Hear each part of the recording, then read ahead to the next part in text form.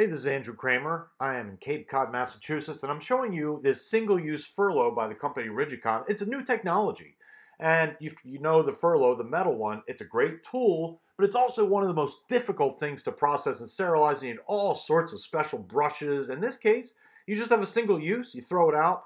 This is what it looks like. Very similar to the other Furlow, but it's a sort of a softer material. It's not metal, and again, it's one use. You take the needle, of course, with the strings through it. You load it into the top here. It fits perfectly when you line up the needle correctly.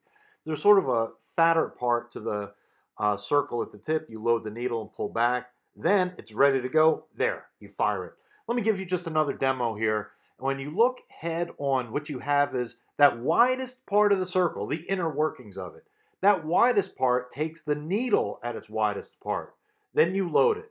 When you load the wide part of the needle into the wide opening at the tip, and again, you have your strings from the implant there, you just pull it back. When it's pulled all the way back, the needle will not fall out. It stays snug in there. When you're ready to, you just push the pin in the back and it comes out. Again, no need to process or sterilize.